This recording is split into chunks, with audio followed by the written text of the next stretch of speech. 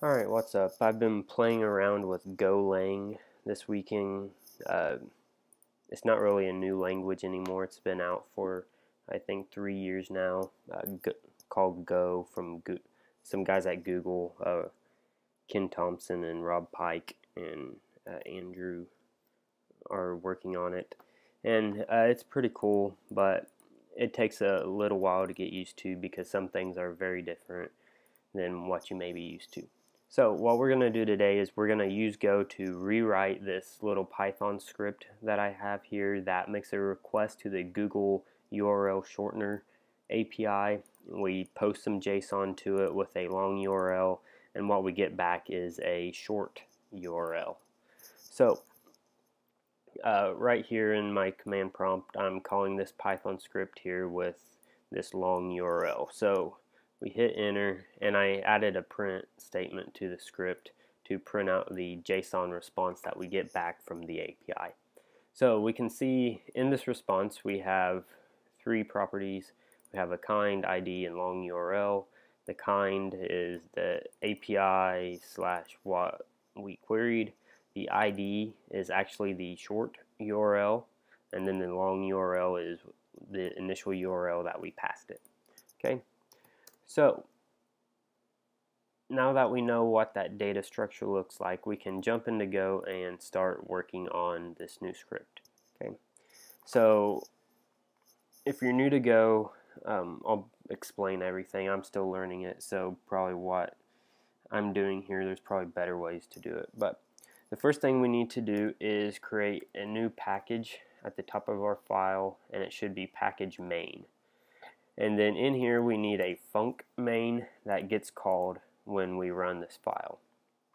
So let's add one import, the func package for printing, and let's make sure that everything's set up. So fmt printf, and we'll just print out the string format with a new line, and we'll do the awesome hello world. Okay, so in Sublime, I use Sublime Text 2 for almost everything. So I have a build set up for this. I can hit Control B, and we can see down here in the console it prints it out. If you're not using Sublime, we can go into your terminal. I created this file named URL short.go. So in the command prompt we can type go, run, and then the file name, and we get that output. Okay, so now that we know this file works, everything's set up, we can start porting over this Python script. So the first thing we want to do is we want to get the long URL from our arguments.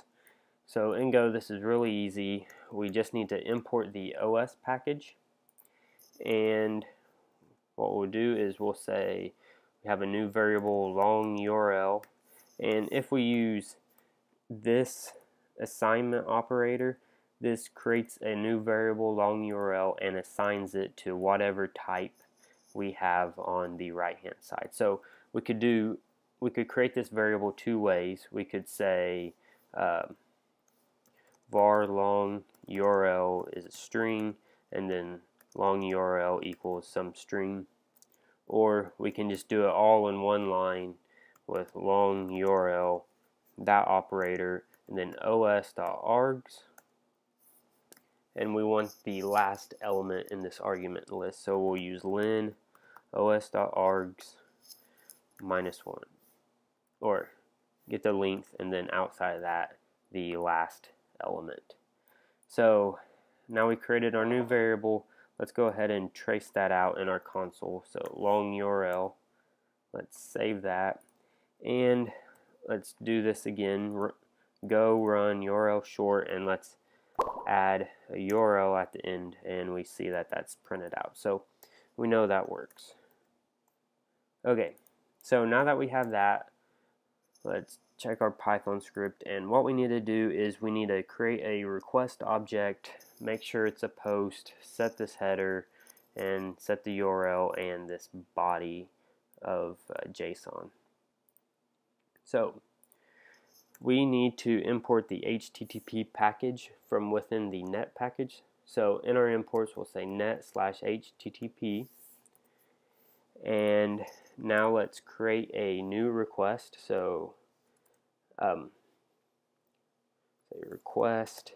This also returns an error. We'll use our assignment here. So http new request, and now this is all the methods that, or all the parameters that we need to pass to create a new HTTP request and go. So our method will be post. Our URL string is this from our Python script, so we'll just copy and paste that. And then our body is actually an IO reader. So we need some way to create this JSON object that says long URL equals whatever a long URL is, and convert that into an IO reader to pass to this new request and go. So to do that, we need to go to the bytes package, and this will really help us out. So in here we'll say body equals bytes, and then there's a new string buffer, and this will return an IO reader from whatever string we pass in. So what we need to do is create an formatted string. So back to our package, and then it's sprintf, and if we use tildes in Go, that's kind of our unescaped strings. Okay. So in here, instead of creating some JSON object like I did here in Python, we'll just do the raw string. So we need to pass long URL, and then have our string placeholder and end our JSON object, and then here we'll pass long URL that will be substituted inside here. Okay, so now that we have that body, we don't have to change that variable name because I named it the same. Okay, so now that we have that, it's complaining about something. Oh, I got this backwards. Okay, there we go. Okay, so now that we have our request, the next thing we need to do is make sure we have the correct content type header added to that request. So in Go, we just say request, get our header collection on this request type, and then there's an add method which takes a key value pair.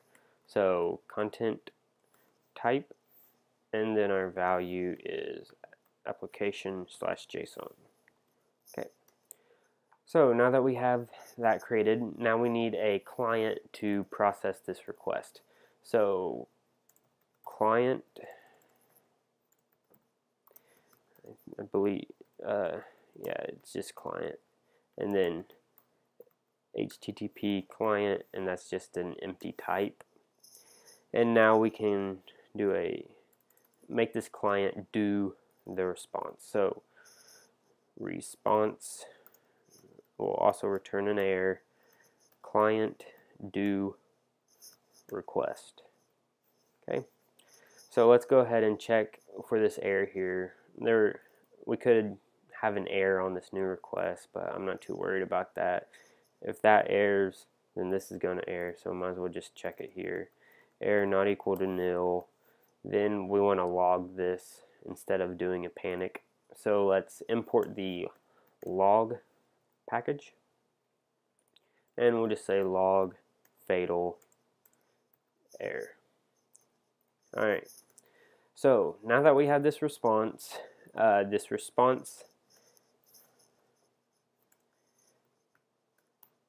has a body, which is an IO read closer. So we can read from this body, which actually does a stream between the client and the server, and we need to read a byte array out of that. So to do that, we'll have to use the IO/IOUtil package, and inside there we will have our raw, or we'll just call this output. we could have an error. Output error equals to IOUtil read all, and then read all takes that reader, so we want response.body. Okay, and after we've read all from that, we need to call response.body.close to close that string. Okay, so now we have a raw byte array of what we're getting back from the Google service.